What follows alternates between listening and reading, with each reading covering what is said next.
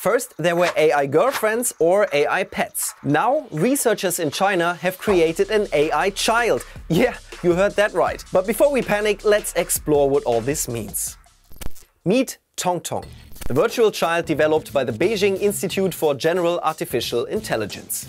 The avatar can hold a natural conversation, understand context and maintain coherence. Okay, so what? ChatGPT can do this too.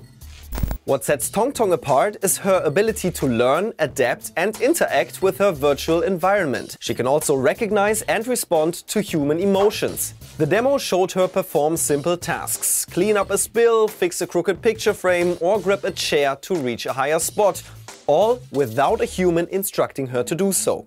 Her creators hope to one day achieve Artificial General Intelligence, or AGI, an AI capable of all human characteristics: autonomous cognition, decision-making, social interaction and emotions, for example. Remember Iron Man's assistant Jarvis? A program like Tongtong is a first step in that direction, but why make it a child? Isn't that just weird? Well, if a fully developed AGI resembles an adult, Tongtong's capabilities put her at about the level of a 4-year-old, according to her developers. And of course, the childlike appearance might just be PR. People fear super intelligent AI, but people love children. Alright, now why should you care? Back to Jarvis. Think of an AI assistant that can perform multiple tasks. It answers an email for you, books you a doctor's appointment and brews you a coffee when you are tired. Doesn't sound too bad to me, but these algorithms won't just be personal assistants. A fully autonomous AI could replace human workers in a number of fields, for example in customer service or finance.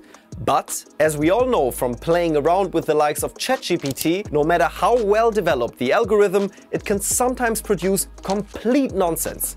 And you may not even notice. An AI model acting autonomously and making mistakes could put lives at risk. Take the medical field, for example. An AGI might assist with surgeries, diagnosis or treatment, but if it gets something wrong without expert supervision, patients' health could be compromised. So we need to find ways to minimize the risks, and as we move closer to algorithms almost indistinguishable from humans, we might need to be rethinking our relationship with AI. An AI child might seem a little eerie at first, but it could actually be an option for people who can't have children. Or it might help parents who lost their child deal with grief. With enough data, they could even rebuild their lost child as a digital entity. But here again, we need to think about protection from AI's flaws. Imagine your virtual child suddenly changing personality. It could also just stop working entirely, and the emotional consequences for you could be severe.